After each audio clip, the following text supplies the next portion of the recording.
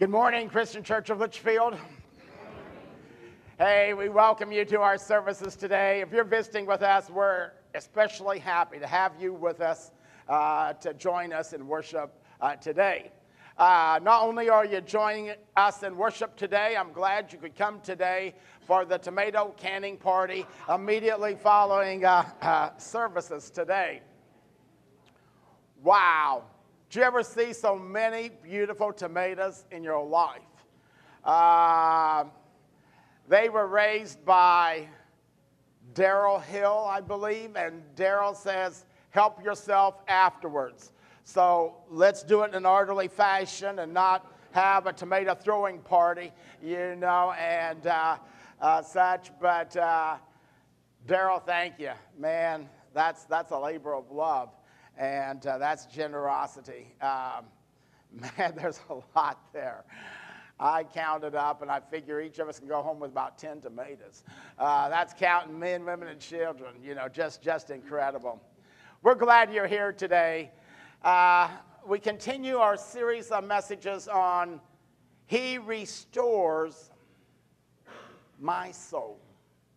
From the 23rd Psalm, of course, of how God, when He's the shepherd of our life, wants to restore our soul. Because life has a way of taking life out of us, doesn't it? And there are times we need to be restored. There are times we're running on empty. And we can feel so lonely. And we can feel lost in a crowd. And today we're going to see that He wants to fill our loneliness with His presence. And that's what we're going to talk about today. I'll never forget, several years ago, I heard Gene Apple speak to a group of us preachers at St. Louis Christian College, and he talked about the lowest point in his life. It came right after one of the highest points in his life. At that time, he was ministering to a church in Las Vegas that had exploded in growth. They had just dedicated a new building, and he came home one Sunday night to find that his wife had packed her bags and was leaving him for a man that she had worked with. He was devastated. They tried to go to counseling, tried to work it out. It just didn't work out. After that, he talked about the following Christmas Eve, short time later. He said, they had several services, and he spoke at the last service, and then he was in a hurry to get all of his bags packed and get ready to fly back home to Illinois to his family, and which he would be with on Christmas morning. But he said, time we got done with Christmas Eve, and I left the church and all, he says, it was about 9, 10 o'clock at night. And I hadn't eaten, and I thought I need to get a bite to eat. He said, Las Vegas, the city that never sleeps, was sound asleep. Everything was closed on Christmas Eve. He found nothing open until he went to Sam's Town, and it was open. And it was actually pretty busy. And he went to like a 50s diner there, and he sat down alone, and he said, I was beginning to feel really depressed.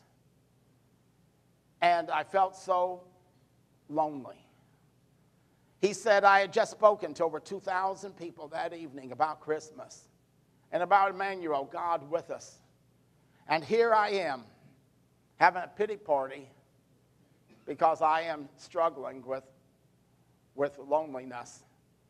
And he said, just when I thought it couldn't get any worse, he said, the jukebox began to play Elvis, Are You Lonesome Tonight? And he said, that just kind of did a number on me at that point. And he says, I thought, Gene, you are so blessed. You have more close friends than anybody deserves. And you're going home tomorrow, fly home to 20 members of your family that love you, care deeply about you, support you, and you're going to spend Christmas with them for a few days. And he said, then he looked around, and he saw there were a lot of people sitting there alone. And he says, I thought, they don't have anybody in their life. And he said, that day I began to have a new empathy for people struggling with loneliness. A century ago, only 6% of the households in America consisted of a person living alone. That number has just risen dramatically. In fact, there are more, if you count the single households as well as people living alone, there are more of them than married couples with children in America. The numbers are just staggering when we see a society in which we are surrounded by people, but so many of them struggle with loneliness. We're going to look today at how God wants to come into our life and walk with us through life, put his arms around us. And that's why I love this picture. Man, that sheep, the shepherd holding it right against his chest, his arms around it. Man, you think that sheep looks lonely? No way. And that's where God wants us to be in our relationship with him. He wants to hold us close to his heart, filled with his love for us. Here we look at today, Psalm 23. Even though I walk through the darkest valley, and of course the older translations say the valley of the shadow of death, I will fear no evil, for you are with me. That's the promise that I want you to begin to live out in your life beginning today, no matter what you're going through. Maybe you don't struggle with loneliness. Hopefully you don't. But most likely you will at some point. And it's imperative today that we lay hold of a personal relationship with the Lord Jesus Christ and with God our Father. We're going to today break it down in three basic categories. First off, we want to look at that no one is exempt from loneliness. You may not be lonely now. Maybe you've never been lonely in your life, but things happen. Life happens. And you can wake up one day and you can think, why am I feeling so down? And it may be because you're struggling with loneliness for the first time. We're going to look at a couple of great men of God that at times struggled with loneliness. First is David in Psalm. Another psalm we're going to look at here, Psalm 25. Turn to me and have mercy, for I am alone and in deep distress. That was written by David as well as Psalm 23. Though I walk through the darkest valley, I'll fear no evil, for you are with me. He writes here, for I'm alone and I'm in deep distress. And so for David, a man after God's own heart and an incredible man of faith and just great man of God in the Old Testament, he struggled with it. Perhaps an even more surprising example is that of the Apostle Paul. Paul writes in 2 Timothy chapter 4, these verses. Timothy, please come as soon as you can. Demas has deserted me because he loves the things of this life and has gone to Thessalonica. Crescens has gone to Galatia, and Titus has gone to Dalmatia. Everybody's just seems like leaving. Let's read on. Only Luke is with me. I have to laugh when I read that. If you're Luke, what do you say? Thanks. Thanks. I'm glad I'm really helping out. I don't have anybody, just Luke. You know, it's like when the kids call, hey, Mom, what's happening? You got any company? Nope, just Steve. You know, just Steve's with me. Bring Mark with you when you come, for he will be helpful to me in my ministry. No one is exempt from loneliness. If it can hit a man, a giant like David, and it hit one like the Apostle Paul, it'll probably hit you or I at some point too. It's the one sitting in a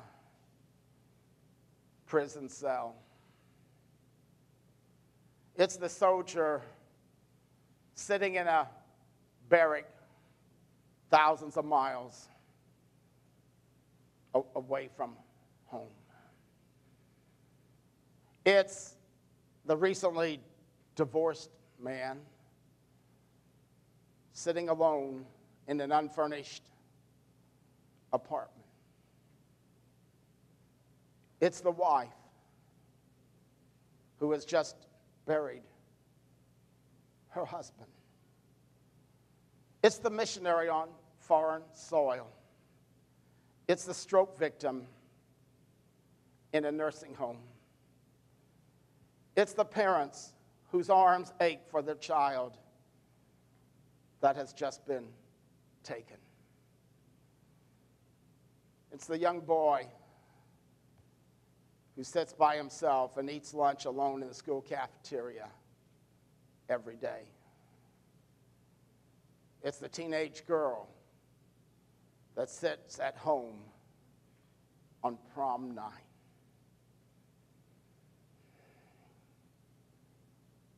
Loneliness. It's the phone that doesn't ring. It's the empty mailbox. It's the forgotten birthday, the broken promise, and the invitation that was never extended. It's a fresh grave.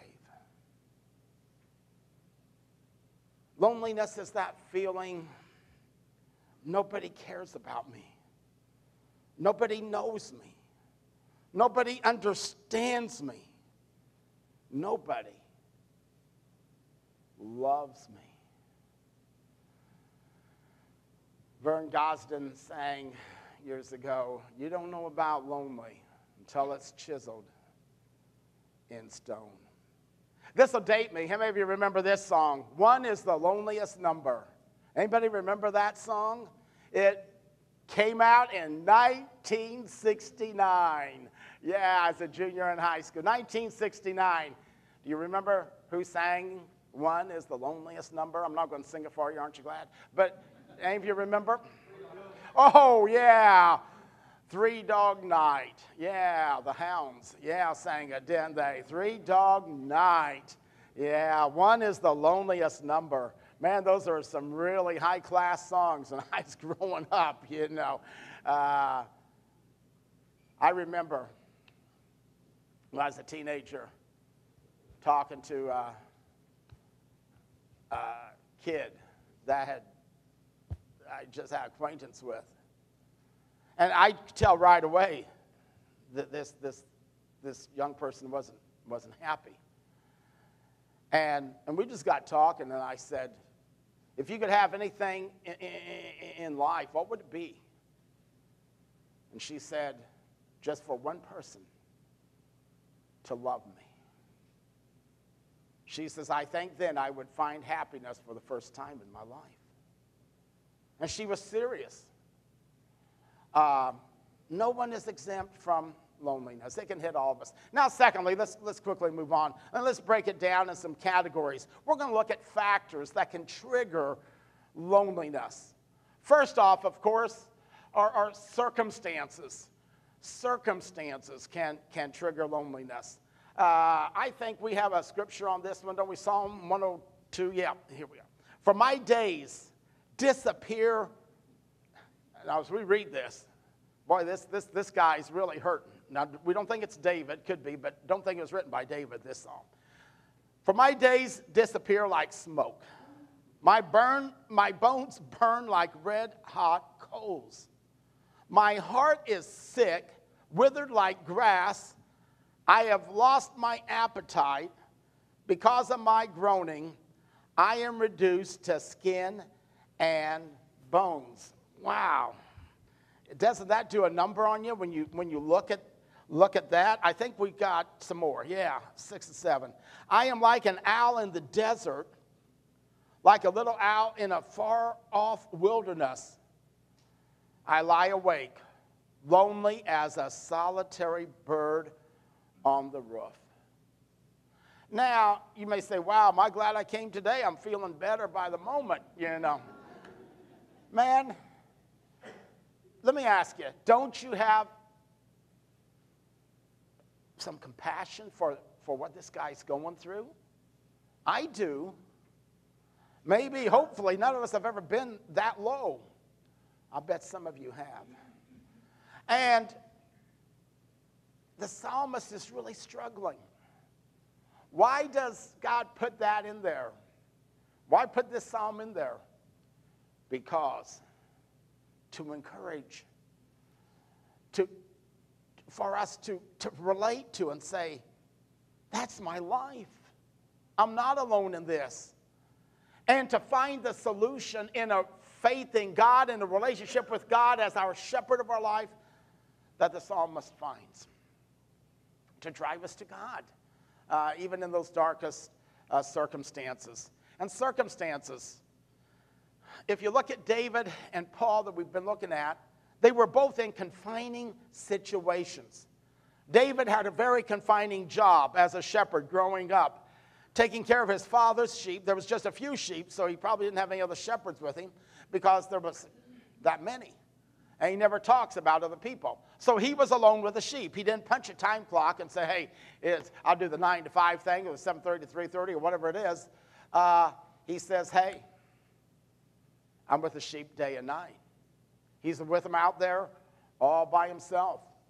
Had to be lonely at times. But he used that confining circumstance to shape his relationship with God and to write psalms from that loneliness. The Lord is my shepherd. The sheep don't have to worry. I'm watching over them. I'm right here with them. Nothing's going to harm them. I'm going to protect them. God's with me.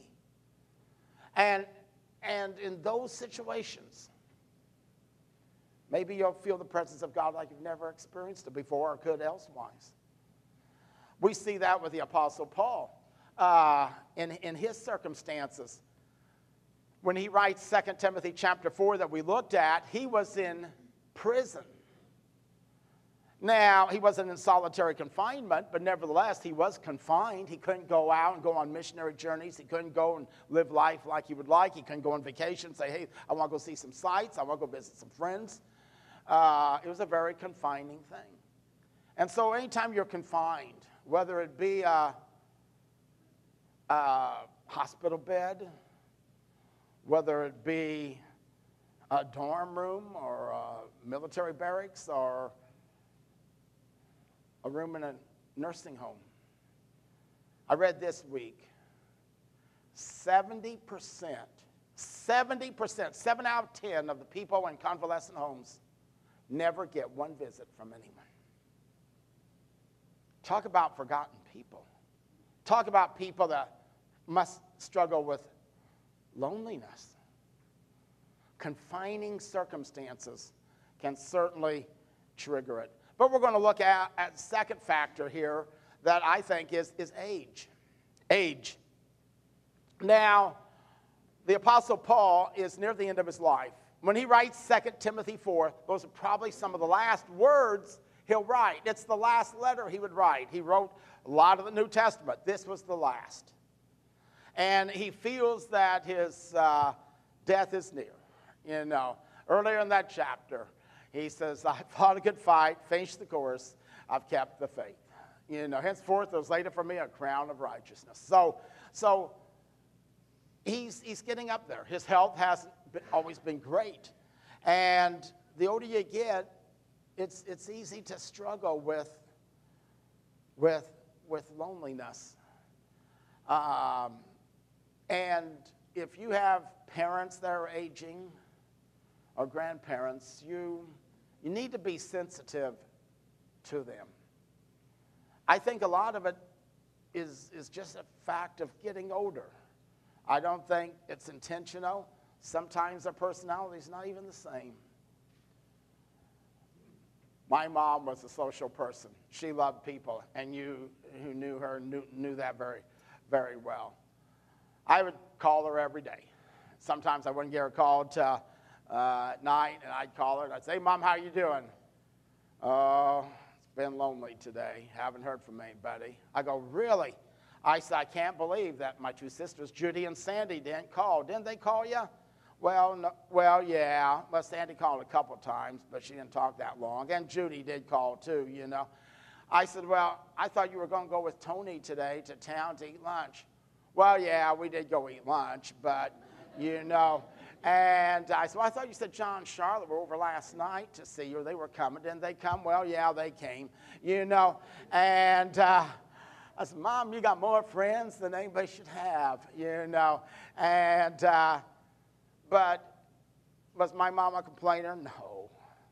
It's just where she was. And I tell our kids, I said, see what you got to look forward to? You think I'm a pain now? You ain't seen nothing. It's just going to get worse, you know. So understand that. Understand that. And sometimes you just can't help it. Thirdly is people. People. Paul wrote about Demas forsaking him. Just left him because he loved this world. Here was a co-worker. In other writings, Paul talked about what a great man of faith Demas was. How that he was a great servant of the Lord. How that he'd worked alongside Paul. And now he's abandoned ship. He's gone spiritually AWOL. And anytime you feel deserted by those you believed in, trusted in, that you thought was a close friend, and they just abandon you, they betray you, they stab you in the back, they gossip behind you, man, that can trigger loneliness and do a real number on you. So those are some factors, but what time is remaining, let's look at number 3. Let's look at some of the steps to heal the loneliness. Number 1, take care of yourself.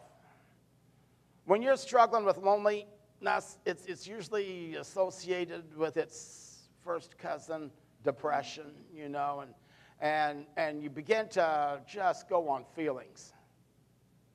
I don't feel like getting out of bed. I don't feel like cleaning the house. I don't feel like going out to eat. I don't feel like eating anything. And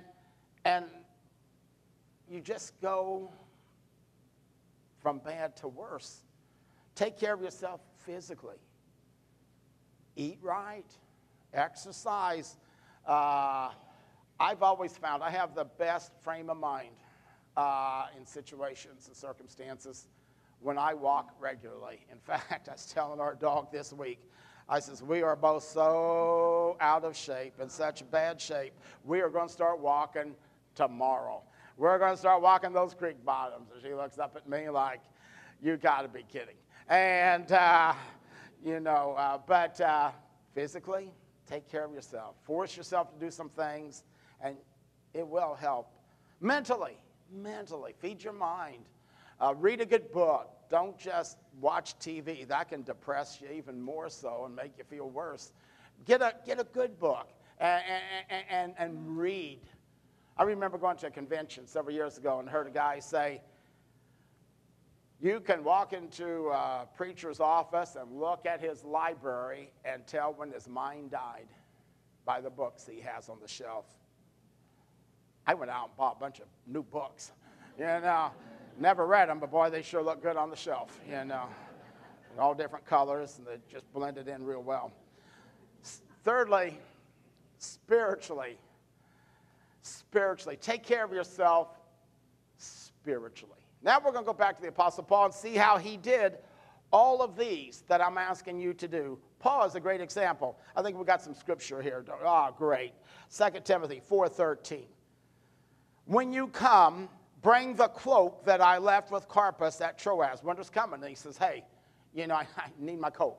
You know, I didn't have time to get it. They didn't let me get it, whatever reason, we don't know. But bring the cloak. You know, I'm going to need it to keep warm, take care of myself physically.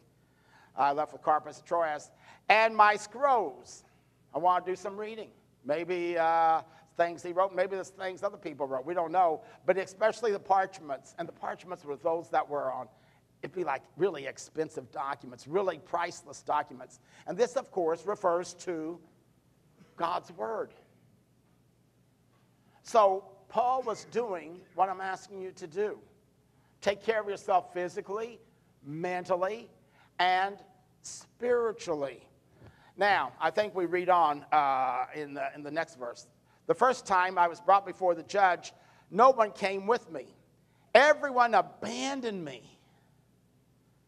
Wow. Here was a time where he struggled with loneliness. Everyone deserted him. May it not be counted against them. Now we read on. I think verse 17 says, but, and here's the answer. The Lord stood with me and gave me strength so that I might preach the good news in its entirety for all the Gentiles to hear. And he rescued me from certain death. He said, my faith wasn't only in people.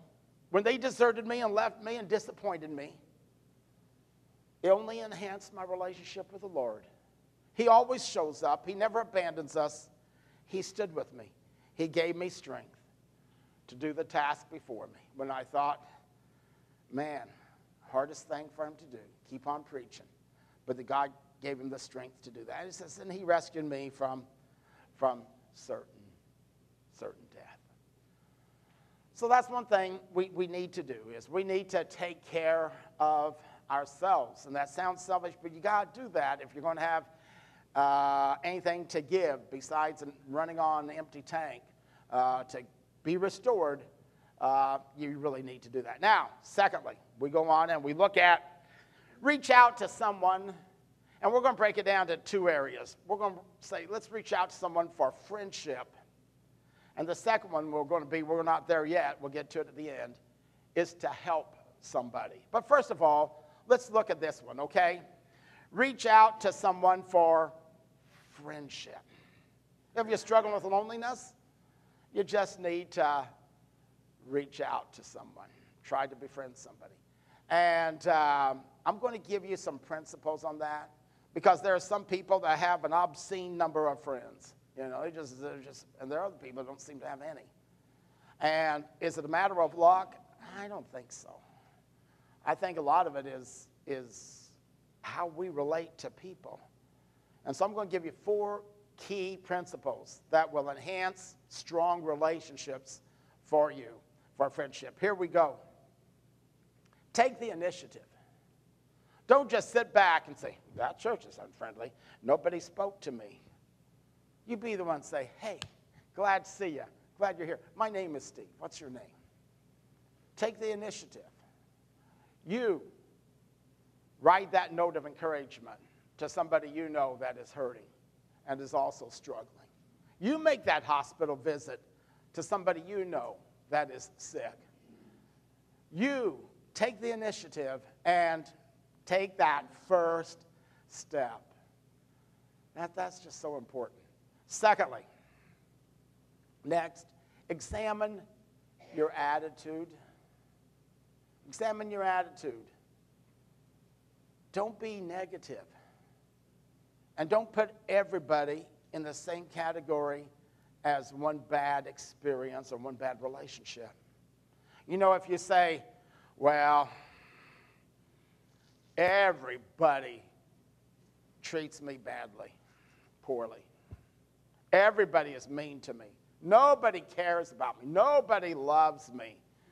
They always forget me and leave me out. Minirth and Myers call those words toxic. They destroy relationships. And examine your attitude. Don't be like Grandpa, who fell asleep, and the kids decided to put some Limburger cheese on his mustache. And he woke up a little bit later, took a sniff, and he says, this room stinks. And he got up and went to his bedroom, and he says, my bedroom stinks. And he walked into the kitchen, took another sniff, and says, this kitchen stinks. And he went outside and took a sniff of fresh air, and he says, the whole world stinks. You know, there's just some people like that. They're just negative. They just, you know, let me tell you, that's toxic. People have enough problems, and if they hear those negative tones, you might as well scream fire in a crowded theater, because people are going to run for the exits as fast as they possibly can, you know. Examine your attitude. Maybe part of it's my attitude more than the other person. Thirdly, this is a good, be unselfish. Be respectful of the other person. Perhaps above everything else, be respectful of their time. That's one of the great ways of being unselfish. When you say, hey, do you have 5 minutes? Tell your story in 5 minutes or less. Don't take 50 minutes when you say, I just need 5 minutes. You'll always have a lot more friends the shorter you keep your conversations. People just don't have time for you to go on like the never-ending story. Be unselfish and don't try to upstage the other person's story. When they're pouring out their heart to you, don't say, oh, yeah, by the way, let me tell you something that really happened to me that make you feel a whole lot better because yours is nothing compared to what I'm about to tell you how bad I've had it. They'll say, no thanks. I'm out of here. Adios. Goodbye. Elvis has left the building. Thank you and good night. You know, be unselfish. And number 4, this is an important one. Be patient. Don't be pushy. There are some people that just try to crowd and smother relationships, and they, you know, want to do everything with their best friend now that they've just discovered. And, well, let's go eat out tonight. Let's go to the ball game tomorrow. Let's give them some space. Give them some time. Be patient. You know, I know a singles minister that said, works with singles, and he said one night they were having a social hour, and there was 2 or 3 new people there, and they asked to introduce themselves, and they did, and the last one to introduce himself was a guy, and he says, hey, he says, I'm here. He says, I'm looking for a wife. If you're interested, see me afterwards. He says, afterwards, it's as if he had the plague. You know, boom, there was nobody within a country mile of this guy. You know, be patient. Don't be pushy. Man, if you can do these, you're going to have more friends than you can count. More friends than you can have time for. If you'll just, instead of saying, well, they didn't remember my birthday, you remember theirs. You know why? I bet they'll remember yours next year or the year after that or 3 or 4. I bet they will in time. If they don't, so what? It's a birthday.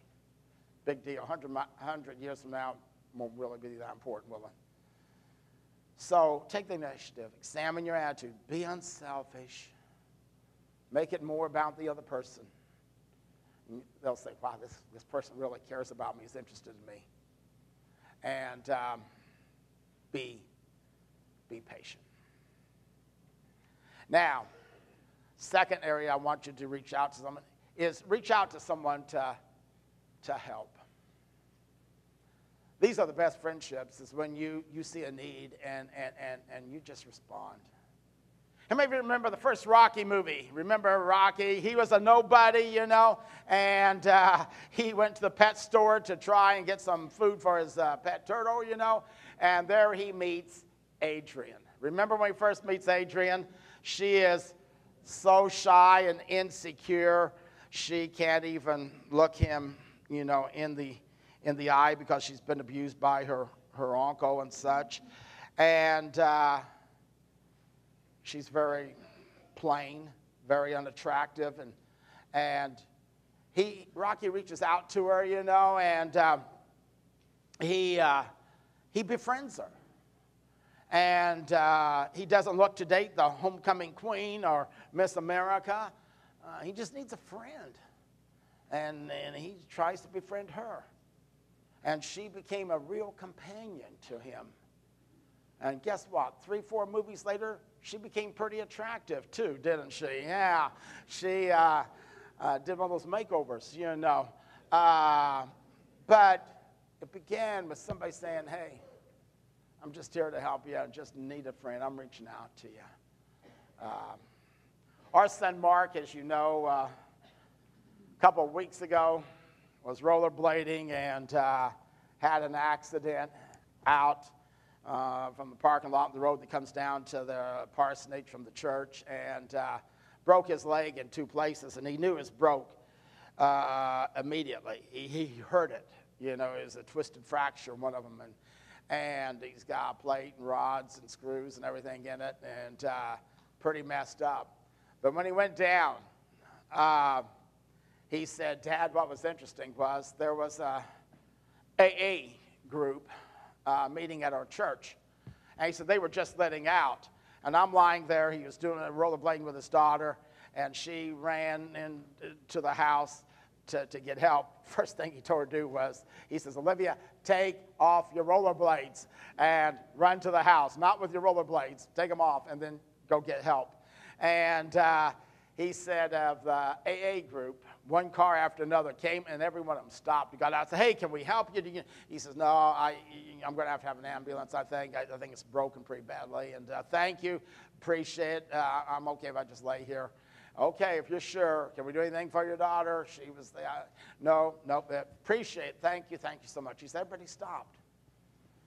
He said, everybody, but then there was a couple that walk every evening. They walk right down through the lane there that goes to the church, past the parsonage. Mark says, I see them every evening, always speak to them. He said they've asked the church if they could use tables and chairs at times to borrow. And he said, we've always let them use whatever they need and never charge them anything. Sure, glad to help you out, whatever. And he said, we've always tried to befriend them. He says, right after it happened, they were some of the first ones to walk up there. And I thought, they're going to come running to help. They saw him, they got pretty close, and then they turned and walked off. He and his daughter there at that time walked away. And he said, you know, I thought, it's pretty amazing. Did they feel uncomfortable? Did they know I can get involved? They couldn't miss what had happened. They could see, you know, it was really a bad situation. And at least you say, you okay? Or you just taking a nap down there, you know. But, you know, nothing. It's just like, we're going to avoid this one altogether.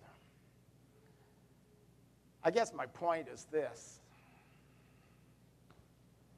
You and I have that choice, don't we? It almost reminds me of a story Jesus told, doesn't it? Of the Good Samaritan, where here's a guy that's really hurting. I think I'll pass by on the other side. You have that option.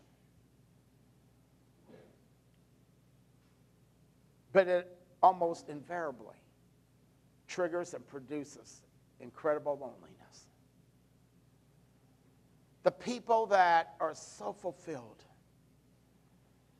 and so happy and satisfied with life and their relationships are those who take time to come over and kneel down and say, let me help you.